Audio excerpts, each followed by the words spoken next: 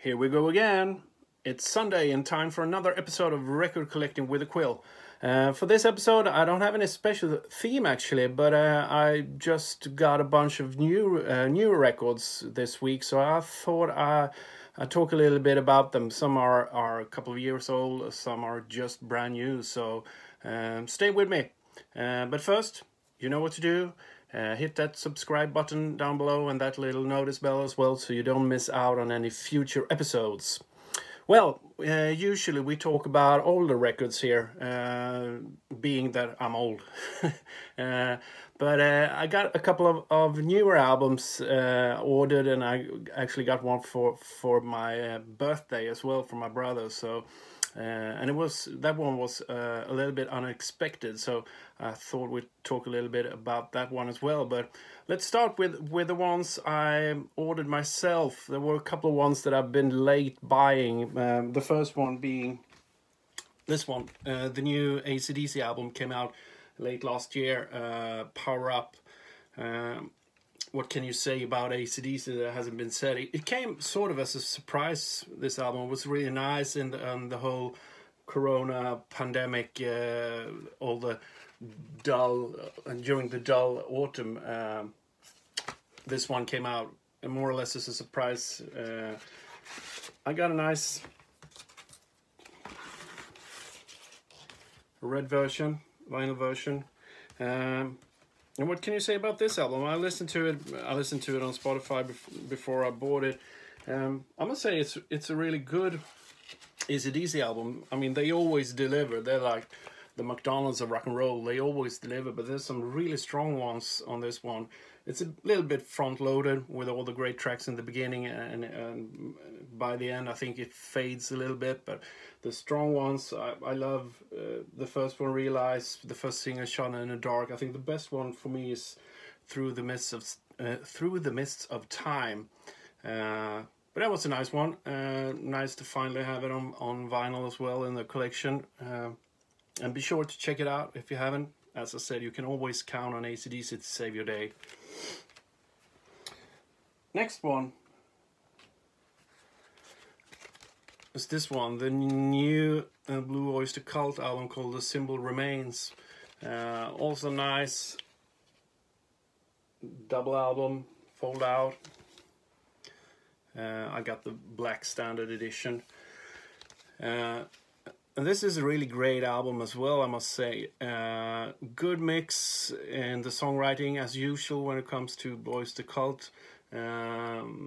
Both Eric Bloom and Buck Dharma has their typical kind of songs, but I also enjoy the new guy Richie. Wrote a bunch of songs, and I think those are really strong. I really like the track Tainted Blood. It's a sort of a ballad, a little bit cheesy, but hey, I love it. So if you haven't checked this one out, please do. You won't be disappointed. It's high quality music as always from Blue Öyster Cult as well. So cool one. Next one are a couple of reissues I got actually. Rival Sons have reissued, and I think this is the first time it's been on vinyl actually, the EP. But this is the first album. Before the fire, I actually managed to get a hold of the limited splatter vinyl copies, so this ones aren't opened yet, so I'm debating whether or not to do so. I have them on CD, so I can always listen to them, so I think they will remain sealed for a while, and then we'll see. One day I might just open them and listen to them, because hey, that's what they're for. But cool ones, and cool that they're available again. The first one it's really expensive if you want to buy it. I guess it was a small edition when they first released it, but a great band. I think they're working on a new album, so hopefully it will be something just as good as their previous ones. Next one is this one. This one my brother actually gave to me for my birthday. It's the Allman Betts Band, with a really cool lineup. It's Devon Allman, it's the son of Greg Allman. You have Dwayne Betts, son of Dick Betts, and you have Barry Oakley Jr., son of Barry Oakley Sr., I guess, the bass player from the Allman Brothers band. And this one was interesting. The name was familiar, but I haven't listened to them. And when I played it, it was, as you can guess, you can hear the Allman Brothers influences, of course, and they're doing it really well. But you can also hear in a couple of tracks they have their own kind of sound developing. This one is being a couple of years old. I think it was released in 2019. But there's a cool southern feel to it as well. I hear a little bit of Black Rose, and I hear the cover actually, Tom Petty, the southern accent track, and they do a great version of it. Really cool package, a lot of cool photos. It was recorded in the famous classic Muscle Show studio.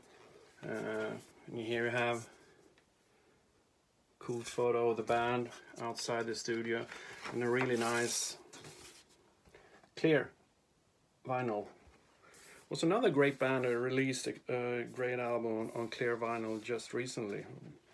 One day wonder who they were. But they will be really interesting to continue to follow these guys. They recorded and released another album after this. I really have to get, because it was really a nice surprise. So if you haven't checked these guys out, it would be really interesting to follow them in the future and see if they can make their own mark in the history of rock and roll, I guess. So cool. And the next one is this Greta Van Fleet.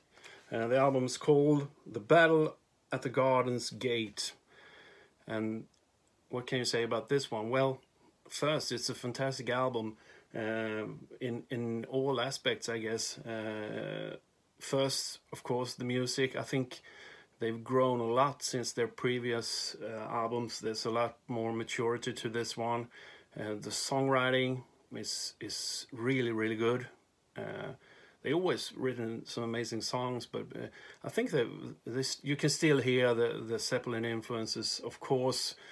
But they're for being so young, they play quite tasty, I must say, and they also write really, really strong material, and also have a whole cool vibe about them. The album cover is really sort of embossed, almost like a leather quality to it. You have a really nice fold out. Also, these paintings you can't see really, but they're embossed too, the inner cover, really cool. And you also got a really nice booklet with it as well, with all the lyrics, and you have a little sign for each lyrics, kind of tribute, I guess, to Led Zeppelin and their symbols. So a nice band shot there as well.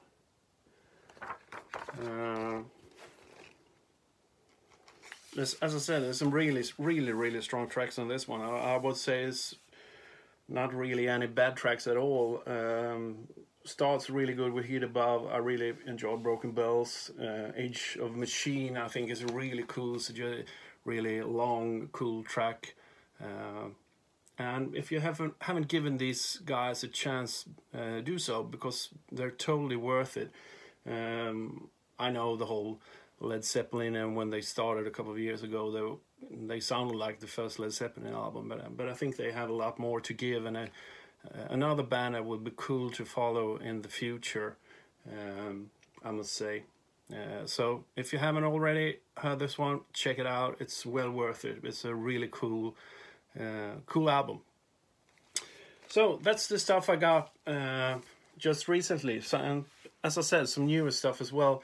I have a bunch of stuff coming in, more in the typical style, some old cool records. I got a bunch of cool Kiss records coming in from Japan. I hope they arrive tomorrow. They've been stuck in customs for a week or so. So hopefully they'll get here. So next week will probably be sort of an unboxing again. I got some really cool stuff I'm excited about, and I can't wait to show it to you. So, that was it for this week's episode. Check those albums out I mentioned. They're all cool, and I will, as usual, put a couple of tracks from each album in the Spotify playlist. You'll find a link down below, as usual. And also follow us on social media. It's the QUILL Sweden. We're hanging in there, and we have a lot of cool stuff coming up shortly, which we will announce on our social media. So check that one out. It's the QUILL Sweden on YouTube, Facebook, Instagram. So that's it for now. Enjoy your Sunday, and I'll see you all next week again. Bye for now.